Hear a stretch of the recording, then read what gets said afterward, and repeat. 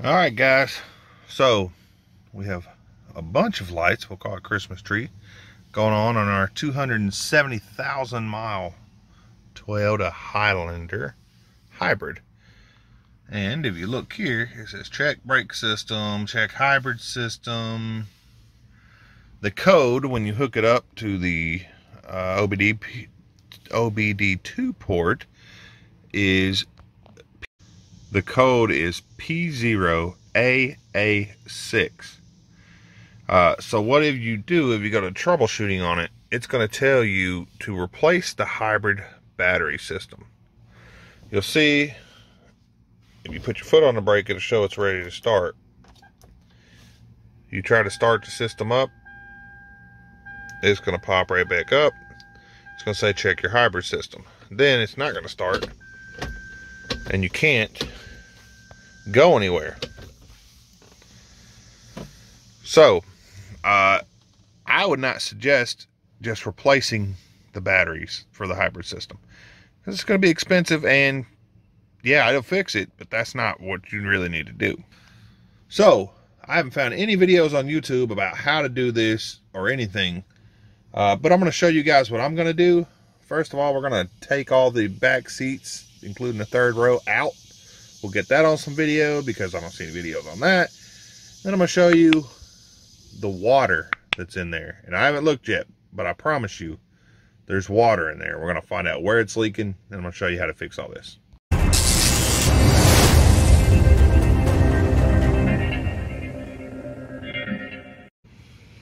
So if you go back through my videos and you see where I had found a leak up front, kind of like this where the carpet's wet, is because the sunroof drains weren't leaking. So we got that fixed. But this is the rear seat. There shouldn't be any water right here, and it's on both sides.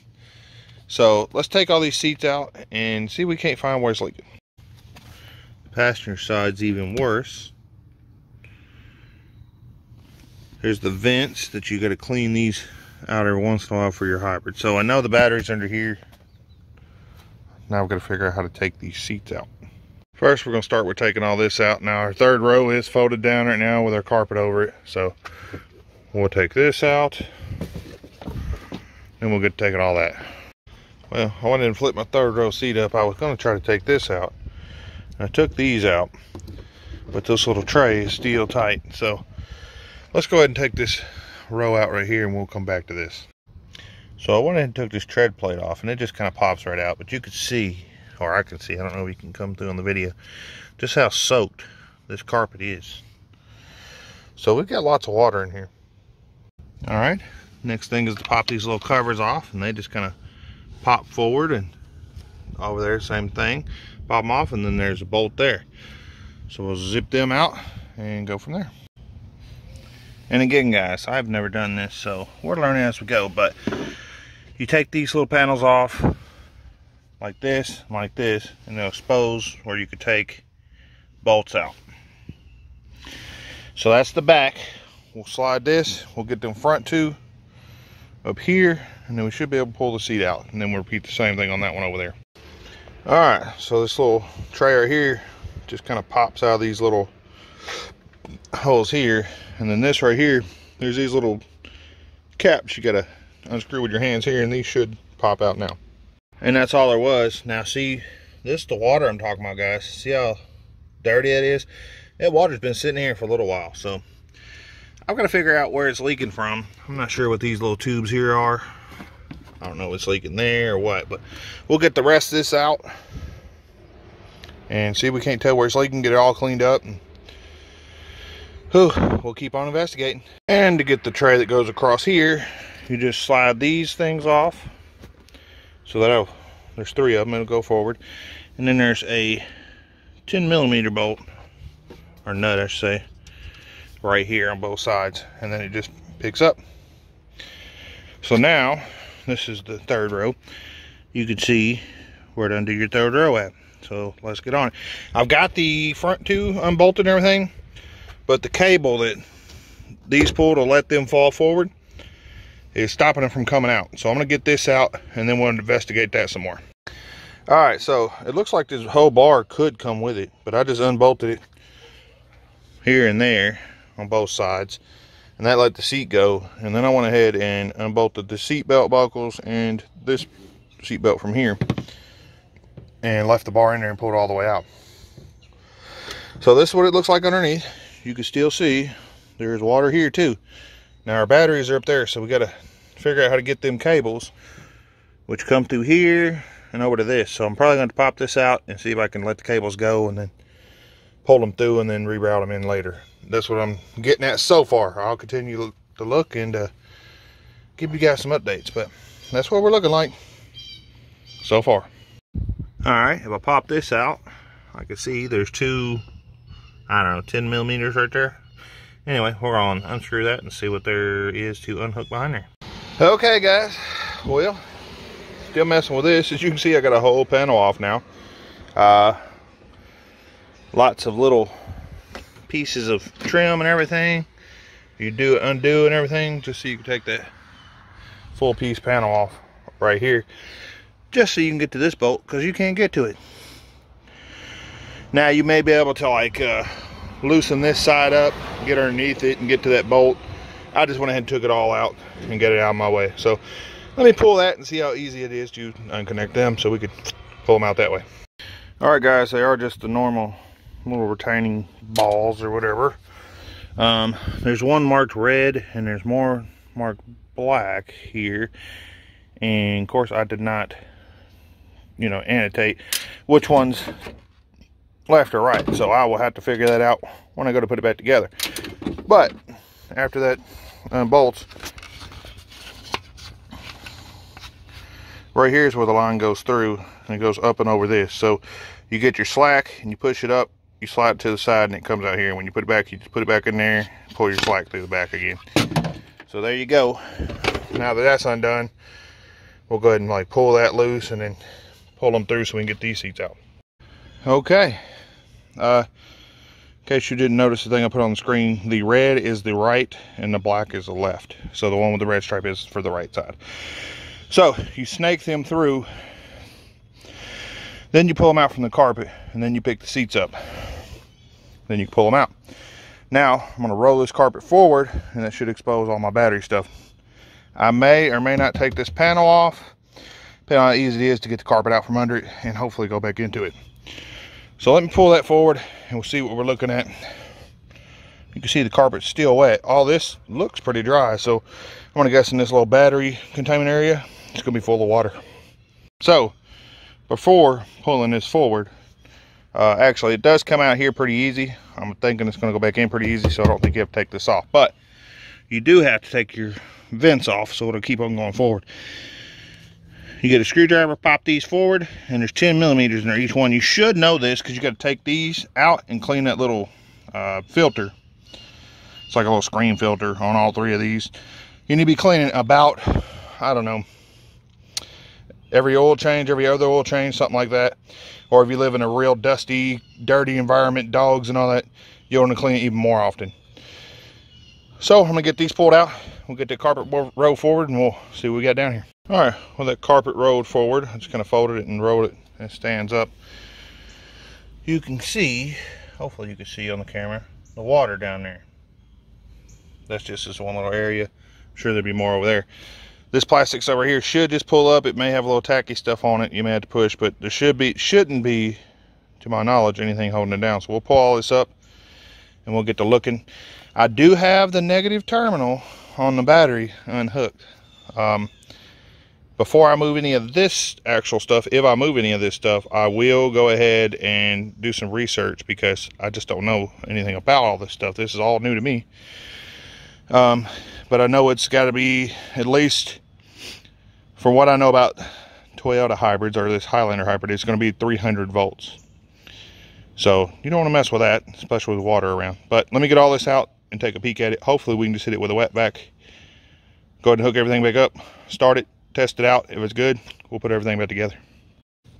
Well, I went ahead and took that little seat belt thing that was right here out of the way so I could look in there better, and there is water all underneath this thing. So I guess the best thing to do is do some research, find out how to unhook it over there, and then looks like it just unbolts, and I should be able to just kind of slide it up out the way Maybe I need to take the top off and inspect the battery cells and all that. I'm not worried about that right this second. I'm worried about getting all that water out of here. So for now, I'm gonna do some research, see how to unhook it. I think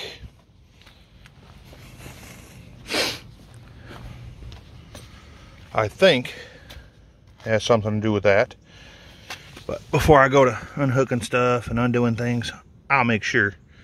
Hopefully that's all it is, and then we can kind of unhook these right here, unhook them from the back there, just where you're held down, kind of pick it up and slide it out of the way so we can get all this cleaned up right, get the drains cleaned, and see if the drains fell out or whatever it may be. So let me do some research. Like I said, I think this is it. I'll let you know. So I went ahead and went up to the regular battery and unhooked the positive side as well. So for what I can find out, you're going to unhook this right here. All right, and you're going to wait 5 minutes at least. And after 5 minutes, you can come and we can start working on it. And I'll show you how I figured everything else out about unhooking everything. So I guess when I'm waiting 5 minutes, it won't hurt to go ahead and unhook this stuff because it's just right here. Okay, so you pull this vent plug here. Make sure when you put it back in, it's back in the same hole, or in the hole, I should say. You disconnect all these little things here that they don't want to come disconnected, but they do. There's some over there. You have this little cover right here. It just pops off. Then you have this anti-tamper piece right here. You put your needle nose in there and spread them out. One on this side of the tooth and one on this side of the tooth. You push down and turn, it'll pop up. As soon as it pops up, don't keep turning. This will come out. Then we'll take this bolt and this bolt out, and this is where we're going to disconnect the battery. So this is it. If you have the safety gloves and all that that's rated up to 1,000 volts and all, this would be a smart place to use them. But just be very careful when hooking these. So you unhook these, then when you then you undo all your battery everywhere. You'll pick this up and slide it out. And when you go put it back in, the lines are here, stay with the car. So the lines are here. You're gonna make sure you get feedback through there, so when you set it down, you can bolt them down. I'll show you what I'm talking about. Underneath this plate, you get these two here. Make sure you remember which side goes to which. So the white side on the left here, or passenger side, and the red side on the driver's side there on the right. You can see the water down in there? We are definitely having an issue. These two wires will stay with the car. It is imperative that you be very careful removing these and do not shock yourself. So you're supposed to use even tools that are made for this, but I don't have any of them, so we're gonna very carefully and slowly unhook them. I'll use like a towel or something to make sure my tools don't contact the sides here, and we'll get them unhooked. Okay, so I've got my double extension to make sure we're not touching the sides here. I've got my safety roadkill towel here. Thanks, Roadkill. Y'all check out this website right here.